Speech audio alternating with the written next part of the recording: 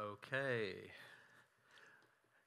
Welcome to Fellowship with the Holy Spirit class, and the objective of this class is to train you on how to live in relationship with your Maker, and this will give you lasting purpose and satisfaction in life.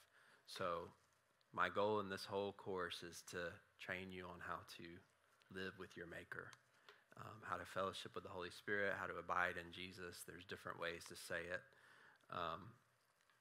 And my name is Ben, and my journey has, I grew up in a Baptist church, and I got saved at an early age and really sensed that I needed a Savior, loved reading the Word, talking to people about Jesus, but basically heard nothing about the person of the Holy Spirit. That term may have been used, I just don't remember it. And so I got into high school and then into college, and I got into immorality, and I felt such conviction about it, but I didn't know how to. It's like I knew I was forgiven of my sins, but I didn't know how to live victorious. I didn't know how to break patterns in my life. And then some other situations were happening in my life during that time, and it's like the pressure was on me, and had some car accidents, had relationships that weren't working out. I was about to graduate college, and I really didn't know how to live in the real world in a sense, so I just wanted to stay in college. And so during that time, it all got me turning toward the Lord instead of running away. And through that season of my life, I was introduced to the Holy Spirit, and I learned about the gifts of the Holy Spirit, and became just more hungry for that.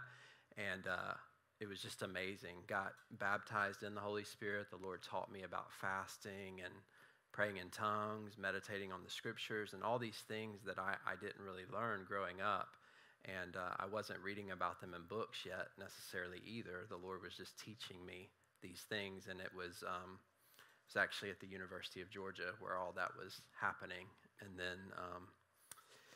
And then I moved from there to do full-time ministry, though my degree was in animal science, but I ended up doing full-time ministry and going to a place that does a lot of prayer, and have spent the last 17 years or so doing that. And it was through those beginning days, and then as time went by, spending time in prayer, the Lord just taught me spiritual disciplines and how to seek Him and how to fellowship with Him. And this class is the product of that. And so I just want to pass along to you what I feel like the Lord has given to me.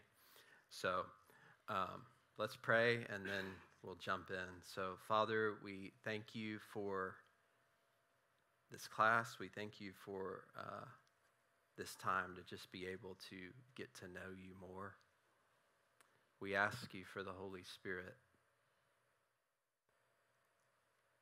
We ask you for this friend that sticks closer than a brother and guides us into all truth,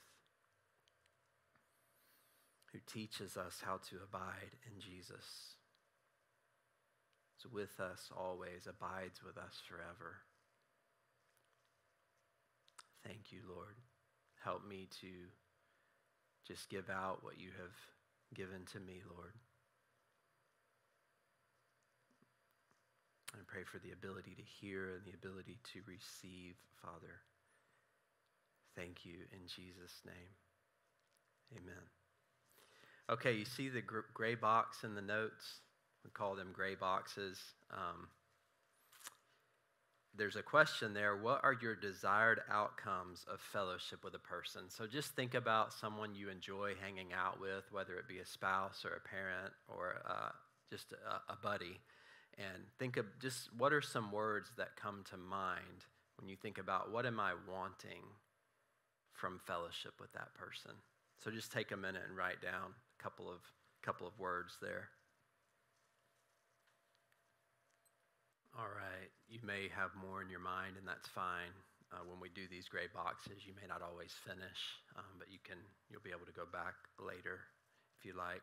So throw out a couple of words that you want in fellowship with another. What's some things you wrote down?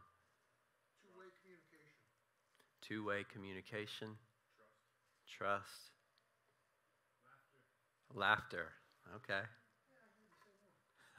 Shared passion. Shared passion. Presence. Presence. Spurs me on and challenges me. Spurs me on and challenges me. Healthy roles. Healthy roles. Acceptance. Acceptance. Is there anything negative you want from fellowship? No?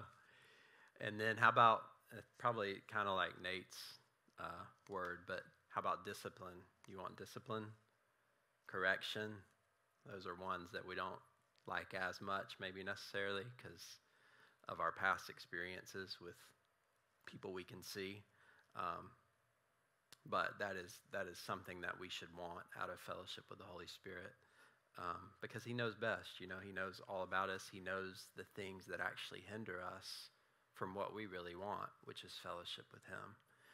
But He works through partnership, so He has to identify those things, and you have to disagree with them so that you can agree with the right things. And so the reason that you guys want all those things you want is because you're made in God's image, and He made you for fellowship.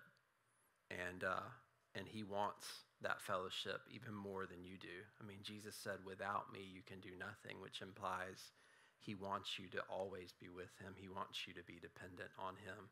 It's the way that you were made. We'll probably get into it more later, but you were made to depend. You don't actually function through independence. That's not how you were created. And so you were made to be dependent on your Maker, and then as the body of Christ, we only work best when we're dependent on each other. We see the full picture together. That's why it's so important to move together as the body and not get isolated.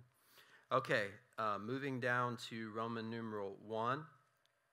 Fellowship, this is just kind of my definition that I've wrestled with and chewed on over the years. It's cultivating relationship with God, and then from the cultivation of that relationship, learning how to walk with Him. You know, you when you're married or any relationship, you have to spend time with that person and cultivate that relationship, and it's not always easy, right? But as you cultivate that relationship, they come to know you and you come to know them, and so you learn how to walk together.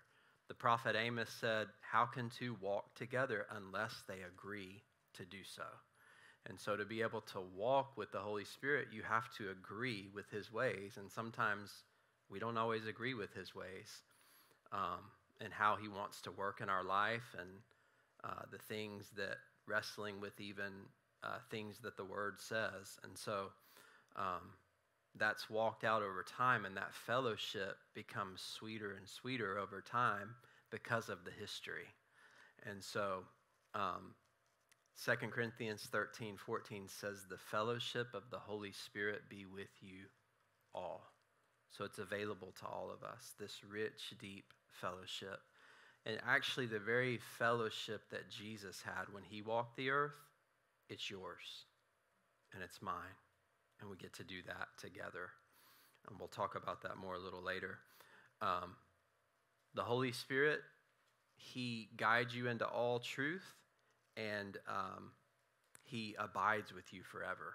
So He's with you forever. He's not going away, and He's guiding you into all truth. And if you know truth, then you know every lie, if you know what the truth is. And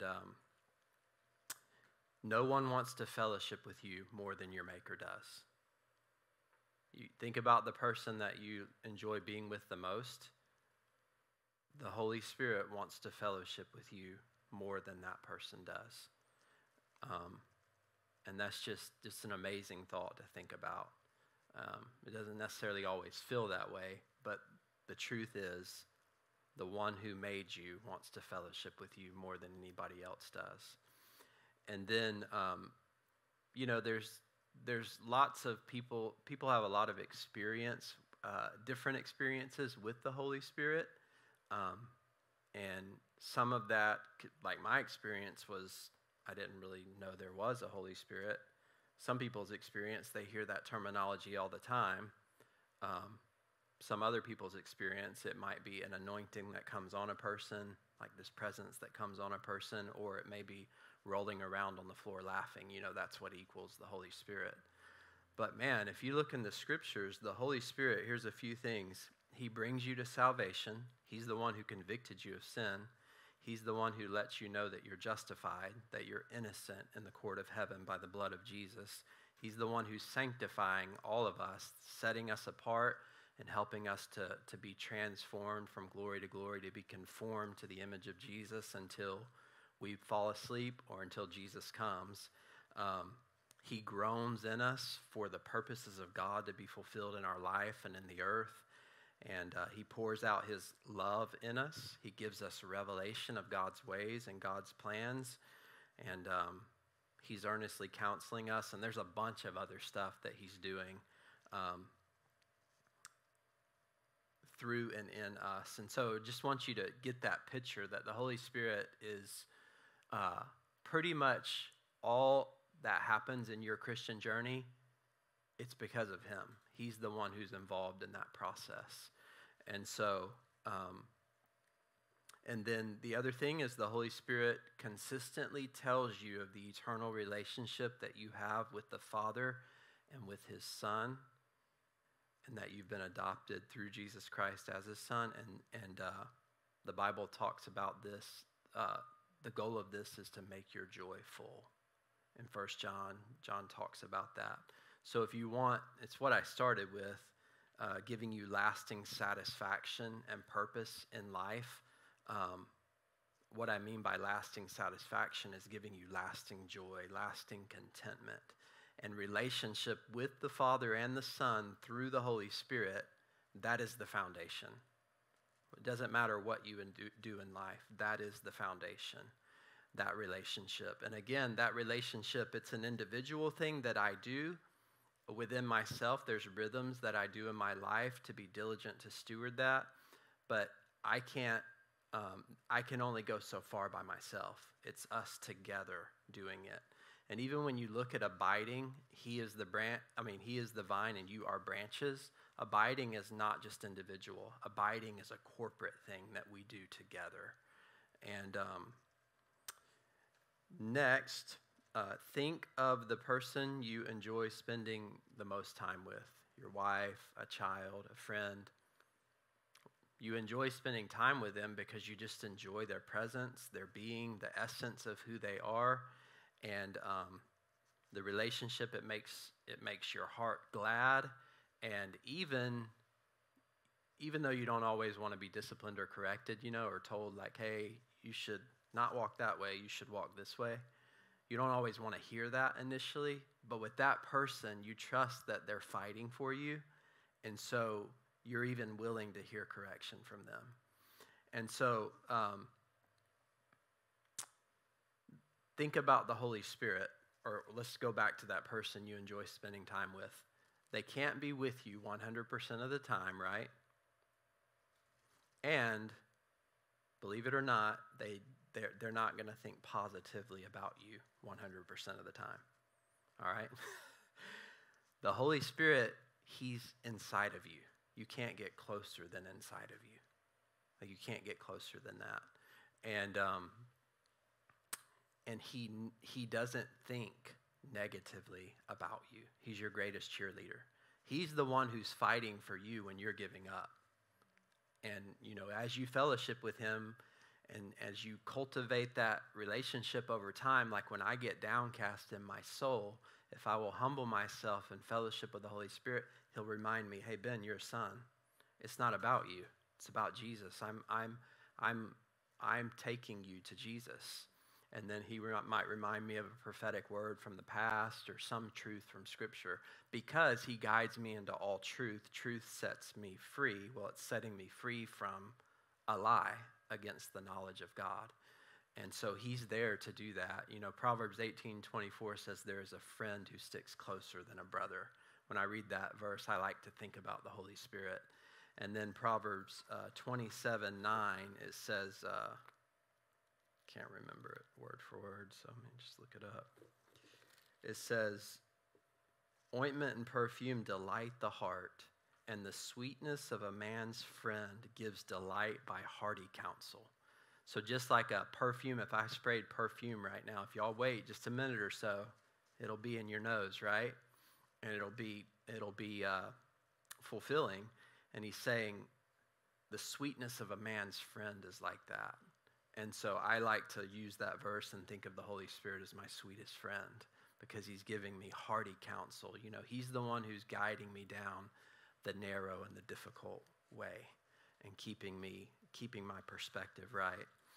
All right, so we're going to do the video, and I'm going to set it up for us, set the background of the clip up, and the reason we're watching this video is videos are sometimes like parables. They allow us to see in the physical realm a reality in the unseen realm.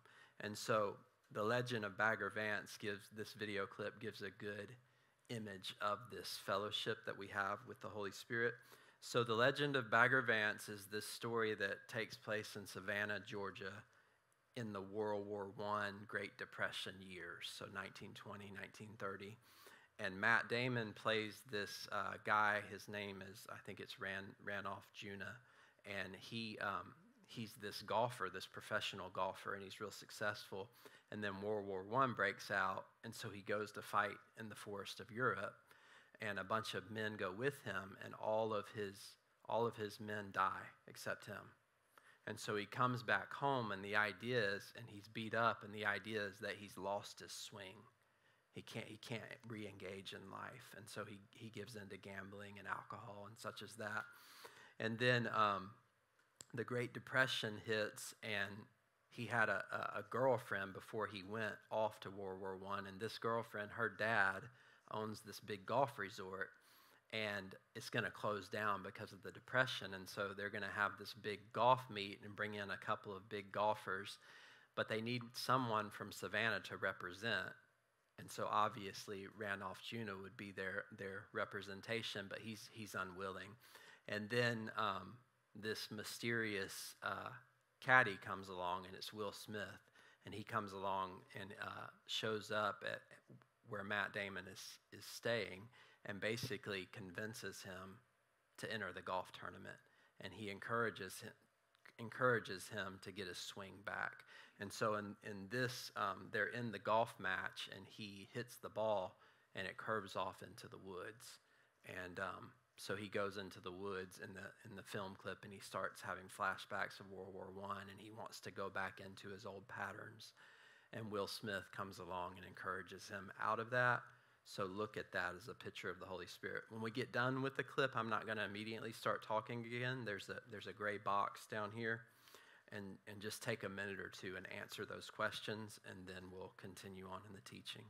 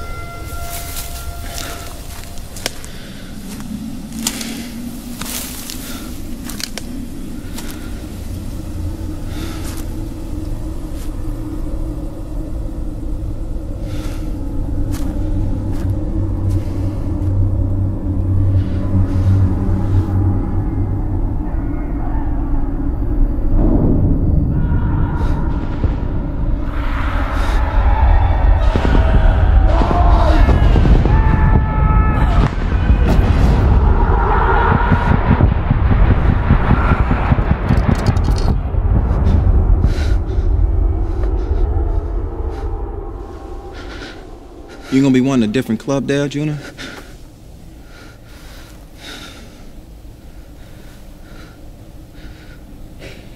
I can't do this. Hey, Might should just loose your grip up a smidge. You know, a man's grip on his club just like a It's man's not what I'm grip on... talking about. I know. No, you don't. What I'm talking about is a game. Game that can't be won. Only played. You don't understand. I don't need to understand. Ain't a soul on this entire earth ain't got a burden to carry he don't understand. You ain't alone in that. But you've been carrying this one long enough. Time to go on, lay it down. I don't know how. You got a choice. You can stop, or you can start. Start. Walking. Where? Right back to where you always been, and then stand there. Still. Real still. And remember. It's too long ago. Oh no, sir, it was just a moment ago.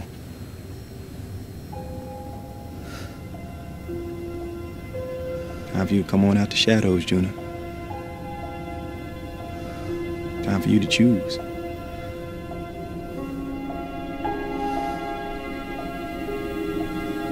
I can't. Yes, you can. But you ain't alone. I'm right here with you. I've been here all along.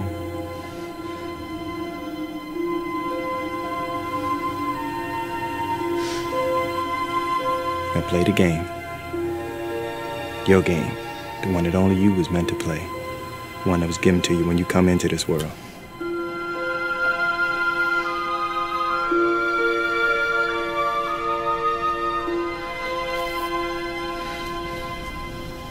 You ready?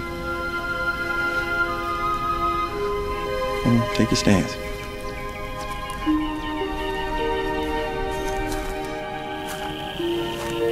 Strike that ball, Junior. Don't hold nothing back. Give it everything.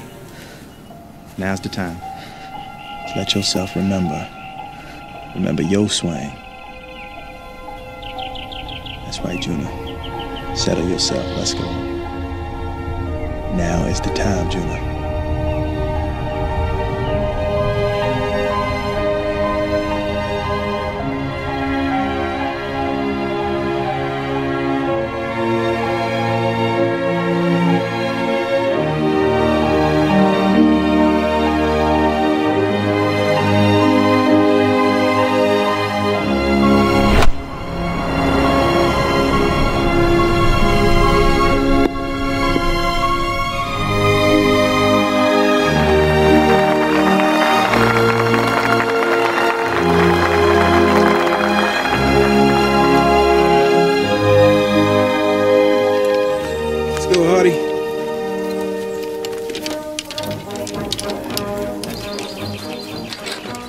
Hey, Bagger.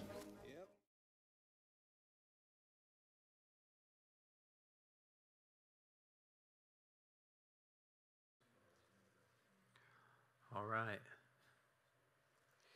It's page number 2.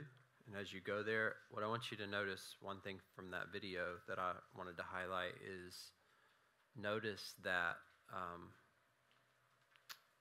Ranoff, the guy who was hitting the golf ball, he actually had to choose if he was going to move forward or not.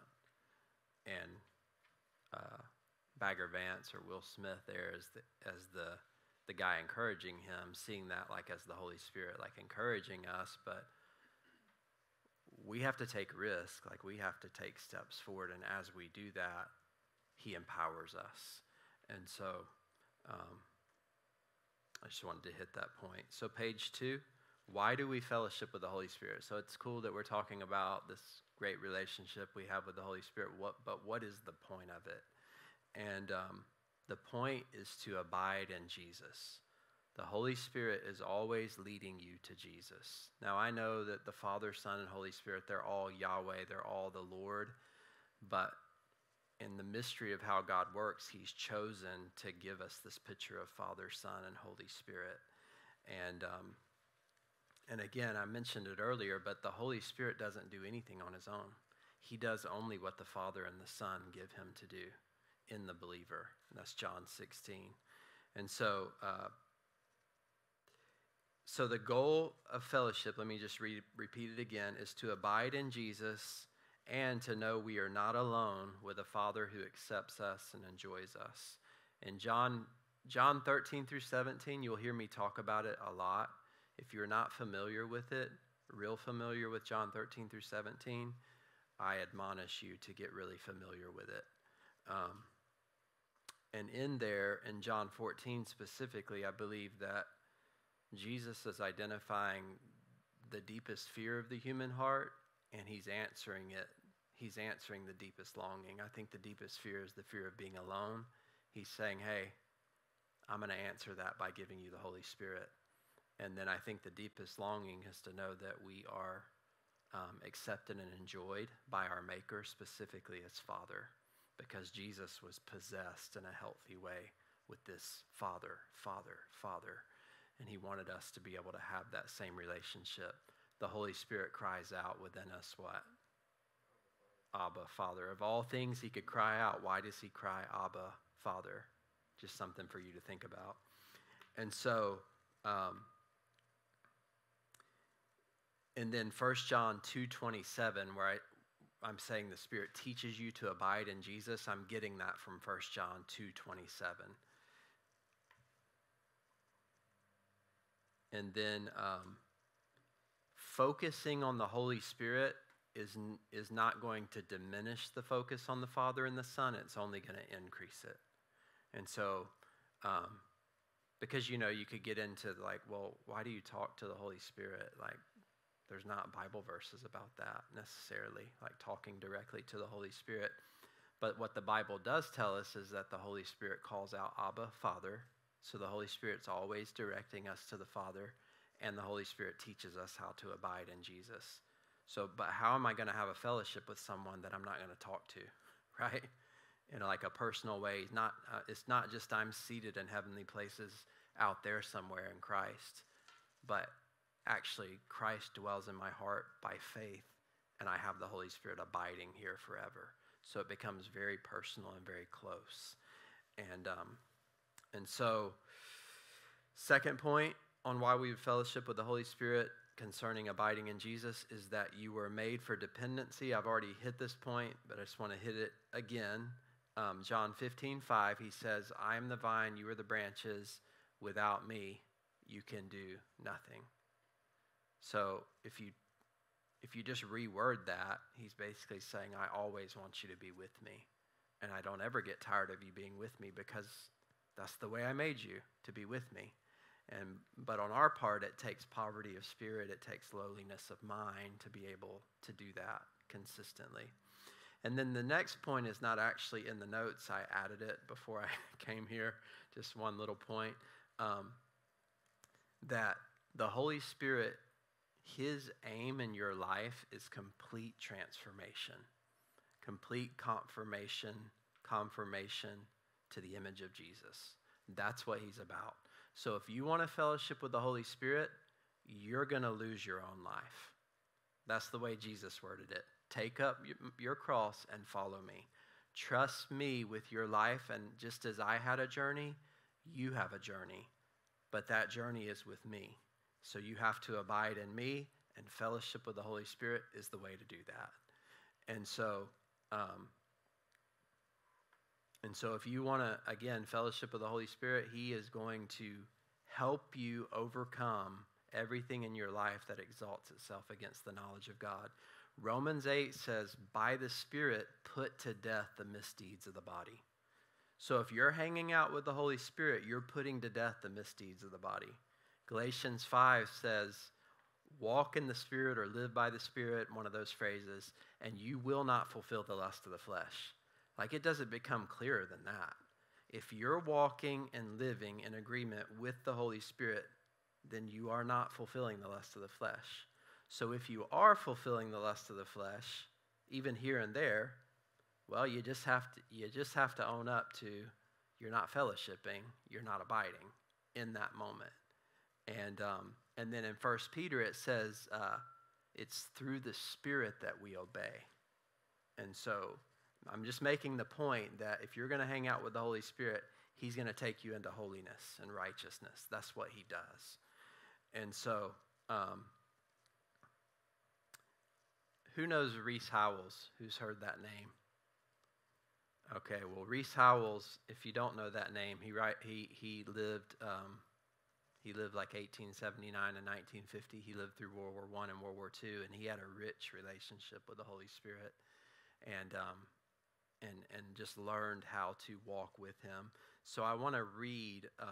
It's not on your paper there; it's on a paper I have up here. But I want to read a couple of things from that book about. So he got saved or born again, but he didn't really know about the Holy Spirit. And then 3 years later, he basically gets probably what we would call baptized in the Holy Spirit. And what was happening is he went to this convention, and on his way to this convention, the Lord said to him, "When you return, you will be a new man." And he just heard that. And then when he was there, he was listening to this guy talk about the Holy Spirit, and how the guy was talking about how the Holy Spirit desires full possession of those He indwells because He lives in human bodies, right?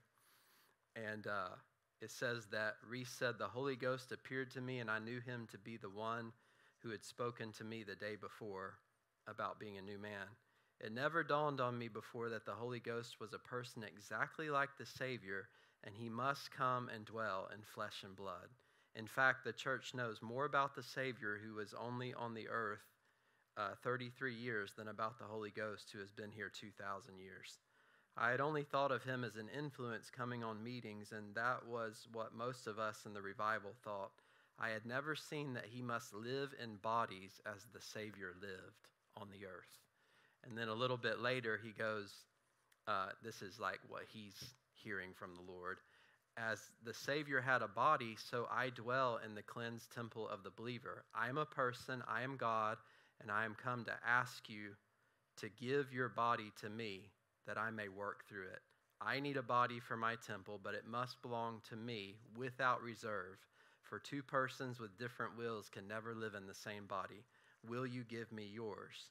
But if I come in, I come as God, and you must go out. I shall not mix myself with yourself." Pretty intense, huh? And then he made it very plain to me that He would never share my life. I saw the honor He gave me in the offering to indwell me, but there were many things very dear to me, and I knew He wouldn't keep one of them. The change He would make was very clear. It meant every bit of my fallen nature was to go to the cross, and He would bring in His own life and His own nature. And of course, that happened over time. I saw that only the Holy Ghost in me could live like the Savior. So our abiding in Jesus and being like Jesus and all that, it's only because of the Holy Spirit and our fellowship with Him. And it was only a question of the loss there would be in doing it. And then he basically says, I didn't give my answer in a moment. And then the Lord worked on him over days, over the love of money, reputation, ambition, all these things. And that was his experience of getting baptized in the Holy Spirit. So just to reemphasize that point, like if you really want a fellowship with the Holy Spirit, then He really will sanctify you, and you really will die. Your old man will die and stay dead. You know how you died with Christ. He will teach you how to stay dead so that His life can live through you.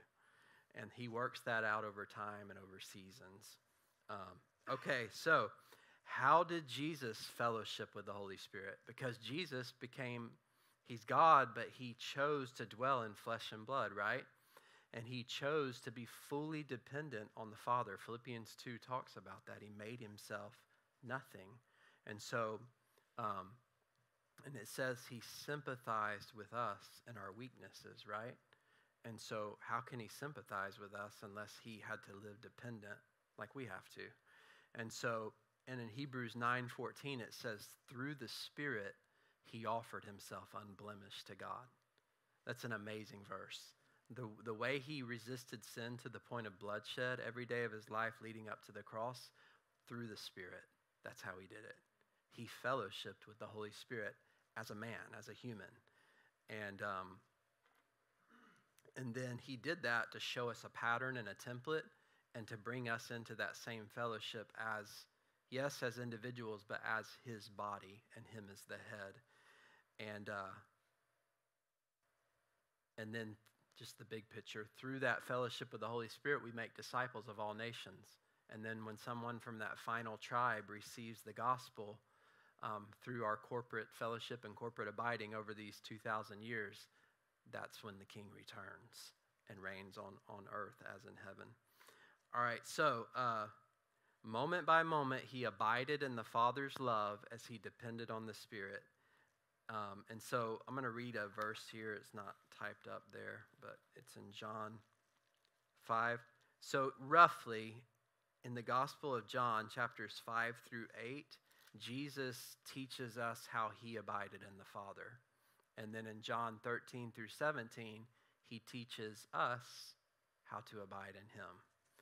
So in John 5:19, it says that, so Jesus was being persecuted because he healed someone on the Sabbath. And this is how he responded to it. He says, "Most assuredly, I say to you, the Son can do nothing by himself." How often do you say that of yourself, that you can do nothing by yourself? Do you live that dependent? God in the flesh said, "I can do nothing by myself." And then even that term, the Son, do you guys know where that's coming from? Where is he pulling from in the Old Testament when he says the Son? Anybody have a guess?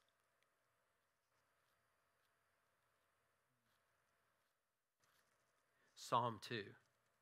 "You are my son. Today I have begotten you. Ask of me, and I will make the nations your inheritance." Jesus, he knows he's the King of the nations. When he says the Son, that's what he means. I'm the King of the nations.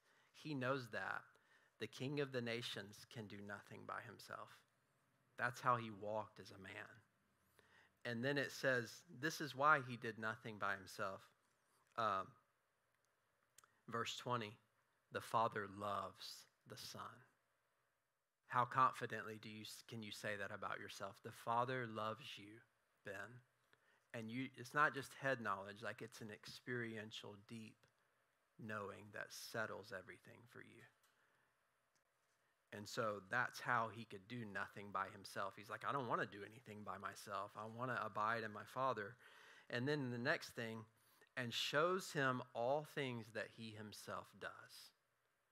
So Jesus, his view of life was, I abide in my Father through the Holy Spirit, and because he loves me, and then he tells me what he's doing, and then I do that, and I leave the results up to him, and I don't get haughty about it because I can't do anything without him anyway. And so the idea is that Jesus found his success in being loved by the Father, not by what he did. So imagine being able to live that way. My success is I'm just loved, I'm already victorious, I'm successful, and then, sure, drive out a demon, raise the dead, preach the gospel, someone gets saved, cool revelation, write a book. None of it matters. I mean, it matters, it's significant, but you realize that's all, a man can only receive what's given to him from heaven. And so you receive that, and having that revelation, it keeps you from this productive success mentality. Even though in the grace of God, we want to be successful and productive and do those things, but your filter by which you view all of that can be completely different if you view it this way. And so it's freeing, it's restful. You know, it's that Jesus, come to me and learn from me, and you'll have rest in your souls. All right, so Jesus gave us the same pattern. So that John 5:19 through 20, and he kind of says similar things in chapter 6, 7, and 8.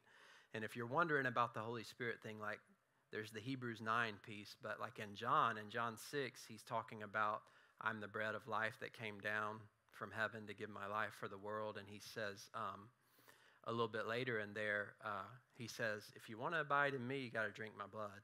You got to eat my flesh. And they're thinking like, what in the world? Like cannibal, like you're crazy, because they were thinking just through natural mindsets.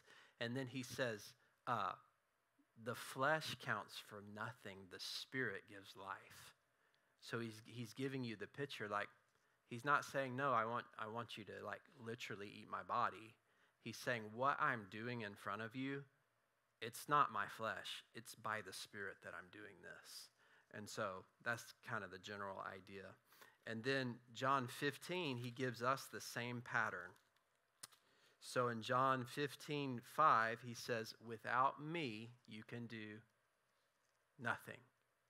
He said the Son can do nothing by himself. He says, without me, you can do nothing, right? And then in verse 9, he goes, as the Father's love me, the Father loves the Son, right? John 5, as the Father's love me, I've loved you. Abide in my love. So he's saying, I love you just like the Father loves me. And the Father loves you actually just like he loves me. And then you go on down to verse 15. He says, no longer do I call you servants. A servant does not know what his master is doing. I've called you friends. For all things that I heard from my Father, I've made known to you. And in John 5, the rendition would be, my Father shows me what he's doing, and I do it. And so here in John 15, he's saying, you can't do anything without me. Stay in my love, and you're my friend. If you obey me, my commands to love me and then love your neighbor, you're my friend, and I'll tell you what I'm doing. I'll tell you what I'm doing in this place. I'll tell you what I'm doing in your marriage or individual lives, and you can do it. And so that's the pattern that he gives us. And just the caveat would be that yes, we do that individually, but we're doing that together as the body of Jesus. And that's why we need each other. Here's my 5 words for defining abiding, or let's just say 2 words. Dependency, dialogue. For me, that's abiding. For me, that's fellowship with the Holy Spirit. Dependence, this not thinking of myself more highly than I ought, knowing that I'm a little child and I need to stay a little child. And then I need to stay in the conversation. I just need to converse with God, specifically in places of pain, where it's easy to get offended, and especially when you're hurt by your own brother or sister. They didn't show up on time. They said that I could do this, but then they didn't follow through on their word. And all these little petty things that happen in our lives. And I say petty, I say that, I'm not meaning that they don't hurt. They do, they hurt. But the point is, you have to learn how to converse with Jesus about that and know that he cares about the pain. And then from there, you can see that, well, you've done that before too, Ben. And so you can it gets your perspective right, and then you can have mercy on your brother or your sister. And then you can stay free, because what happens is the enemy seeks to get you offended. But the problem with that is it actually disrupts what you most want, which is fellowship with your Maker.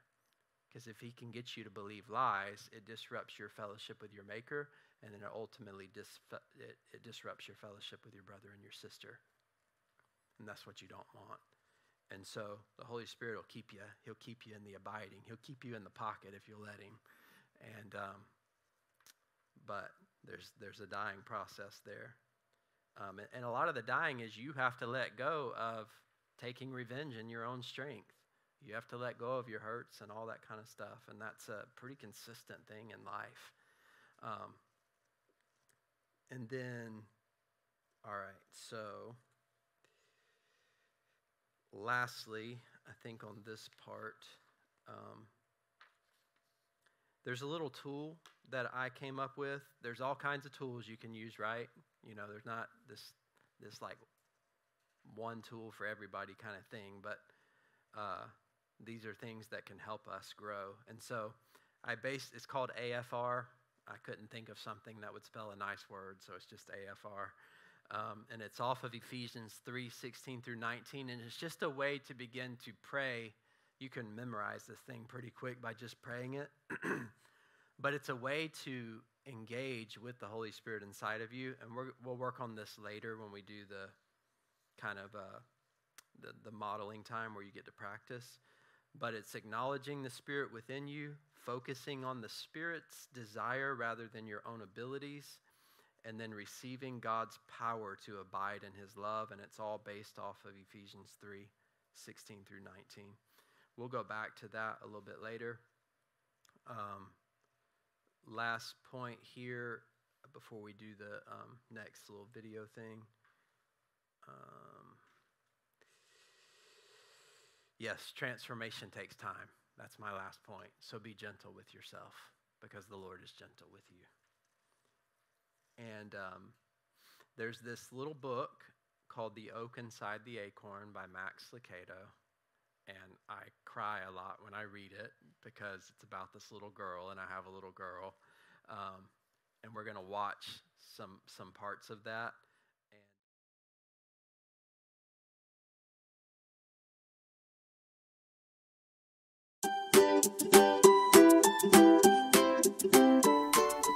The Oak Inside the Acorn by Max Lucado. The acorn looked at the world around him. Green hills rolled their backs in the distance. Bright daisies bloomed below him. Above him, a family of puffy white clouds floated through the blue sky. The world looks so big, the little acorn said to his mother. I'm just glad to be right here with you. His mother was a tall, beautiful oak tree. I'm glad too, my little acorn. It's good for you to be here with me now. But when your time comes to go into the world, you'll be fine. I'll be afraid, he said. Mother Oak hugged little acorn in her strong branches. Within you is a great oak, little acorn. Just be the tree that God made you to be. The thought of letting go and leaving the safety of his mother's branches was scary to little acorn, so he tried not to think about it. But deep down inside, he knew the time was coming. One by one, his brothers and sisters had been letting go and saying goodbye. They had been afraid too, but their mother had assured them with the same words, "Within you is a great oak. Just be the tree God made you to be." Each time he heard this, little acorn would look at himself and say, "An oak tree? In me?" He was so small, it was hard for him to believe that he could ever be a tree. When the sun warmed his branches, little oak awoke. Only he wasn't so little anymore. He could see further. He had grown taller and wider. The winds didn't bend him as much. His branches were as big as his trunk used to be. Little Oak was becoming Big Oak. Many years passed, and each year he grew bigger and wider and bigger, until everything in the farmer's yard looked up at him. Can you see all the changes? How big he's gotten? Now Orange Tree in the flowers called him Big Oak. He spread his big branches and looked around. Orange Tree was taller too, but not as tall as Big Oak. Big Oak was taller than all his friends. They were wide, but not as wide as Big Oak. He was the tallest. He was the widest, but he still wondered, what was he supposed to do? He couldn't grow oranges or flowers. He just grew bigger, and he didn't know why. Big Oak was just awakening from a long winter's nap, his leaves tiny buds, when a young farmer brought 2 ropes and tied them to one of his strong branches. Close by, a little girl watched. Rosie Rose was puzzled. "What's it for, Big Oak?" she asked. "I don't know," Big Oak answered, but he soon found out. "Can I do it, Daddy? Can I swing?" "Go ahead," urged the man, and the little girl with bright blue eyes and hair the colour of daisies flowers sat in the swing. Big Oak felt the tug, but barely. He was strong, and the little girl was small. With her daddy's help, she swung forward, not too far, but further the next day and further the next. By the time the sun was hot and the flowers were plenty, she could swing along, kicking her feet higher and higher until she could see the roof of her house. Then back she would swing, back until she seemed to look straight at the ground. Big Oak loved the sound of the little girl's laughter, her footsteps running towards him, her squeals of delight as she swung higher and higher into the sky. Yes, Big Oak loved Little Girl. When she swung, he stood strong. When her daddy built her a tree house in the Big Oak's branches, Big Oak gladly held it. When Little Girl stretched out on the grass to watch the clouds float, Big Oak shaded her. She played in his branches, climbed his trunk, rested in his shadow, and together they grew. Each year, both grew taller. Each year, both grew stronger. When grey skies brought cold days, Big Oak slept and the swing hung silent and the playhouse stayed empty. When blue skies brought warm days, they laughed and played. Little Girl talked and he listened, and at last Big Oak knew that he had become the tree God made him to be. One day, Little Girl came to Big Oak with a little boy, though neither was too little. They sat on his branches and talked. Big Oak held them both, and when they carved their names on his trunk, he didn't mind. Little boy pushed the swing, Little Girl laughed, and Big Oak protected them from the sudden rain. In time, Little Girl didn't swing so much anymore. When she climbed into the treehouse, she sat more and played less. Little Girl was becoming Big Girl. Big Girl now stood as tall as Big Oak's lowest branch. One day, Rosie Rose said to Big Oak, "She is growing up, Big Oak. She'll soon be leaving us." Big Oak didn't answer, but he understood. Big Girl spent many blue sky days sitting on the ground, leaning back against Big Oak's trunk and watching the clouds drift by. Big Oak knew Big Girl had a big question on her mind because she said things like, "I don't know what I'm supposed to be, and it's hard to let go, and how can I know who I am?" Big Oak wanted to talk to Big Girl. He knew just what to say. He would say, "Within you is a great girl. Just be the person God made you to be." "Orange trees grow oranges," he would say. "Flower plants grow flowers. And oaks grow tall enough for swings and strong enough for swinging and big enough to hold little girls until they become big girls." He wanted to, but he couldn't say the words. One day, Big Girl was so sad. The little girl that used to giggle in Big Oak's shade just sat, silent tears flowing down her cheeks. "It's hard to let go," she said. Big Oak was listening, and he had an idea. He looked down his branch at a little acorn. "I have a special job for you," Big Oak said.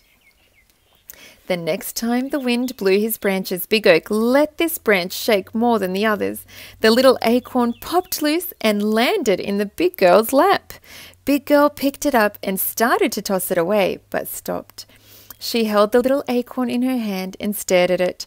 She turned and looked up at Big Oak. "Were you ever this small?" Answering her own question, she continued, "Of course you were. You grew into a great oak from a little acorn. All you did was become what God made you to be." She looked again at the acorn, then back at the tree. Her eyes brightened. "Do you suppose that's what God wants me to do?" Big Oak wanted to shout, "Yes!" but he didn't have to. Big Girl stood and announced, "Of course he does.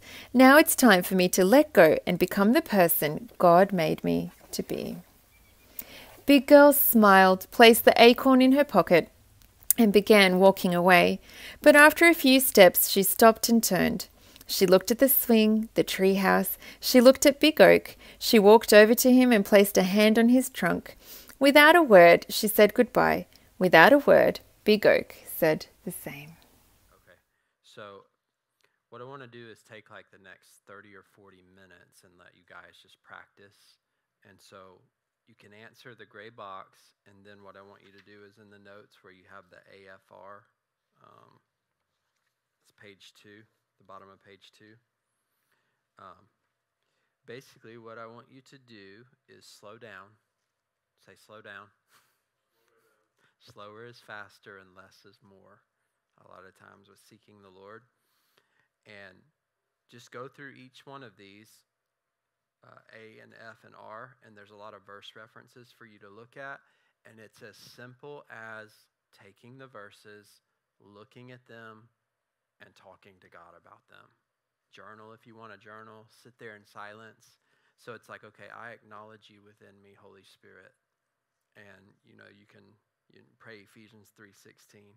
Okay, according to the riches of his glory. Oh, wait a second. What is the riches of his glory? I don't even know what that is. You can get to, when you really slow down, you get to thinking about it. But then to be strengthened with might through his Spirit in the inner man. Okay, so for me to be, you want me to be strengthened with power in my inner man, but it's through the Spirit. Okay, do that. And then I just sit there in silence. I'm bored. I don't feel that much. I'm thinking about what I want to eat, whatever. And then I just sit there for a little bit, and then I move on down to the next phrase. It's that simple. And sometimes you'll feel like the spirit of revelation and all these connections and all that stuff, and that's cool. Sometimes you won't feel much of anything, but you reap what you sow. And so it's just a matter of being diligent with it. And so you can thank God for it. You can just ask God in prayer. You can pray in tongues. You can sit in silence. Those are all just different ways to engage, which we'll unpack those in future weeks in more detail. So just do that, the AFR, and just look up the verse references. If you finish that for some reason, go and look up the John 5:19 through 20, and the John 15 verses, which are in the notes just above this. Any questions?